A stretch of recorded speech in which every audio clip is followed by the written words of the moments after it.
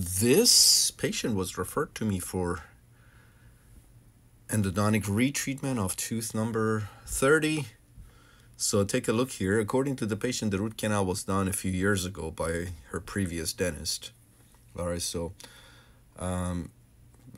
patient said tooth sometimes bother her. You can see there's a crown, prefab metal post here, previous root canal, overextended gutta-percha, furcation involvement, and periapical reticencies. Also, as you can see right here, there was a sinus tract associated with the tooth as well. Right there, that's the tooth. And you can see small buccal parulus and sinus tract associated with the tooth. The tooth probed 2 to 4 millimeters with BOP all around.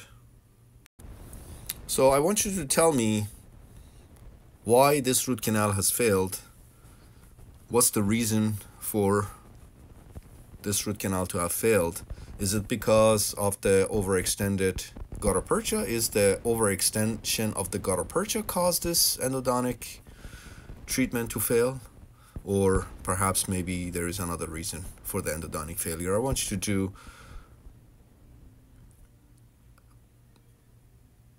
comment, make your comments, and let's see what you guys think. This is the same patient, and this is tooth number 19 now. Again, the same dentist who had done tooth number 30 also had done tooth number 19 root canal. So you can see again, crown, previous root canal, periapical lucency here and here. Tooth number 20 root canal looks fine, no periapical lucencies, but you can see recurrent decay. So again, with this tooth, there is no overextension of gutta-percha, but this root canal has also failed. So tell me why you think this root canal has failed.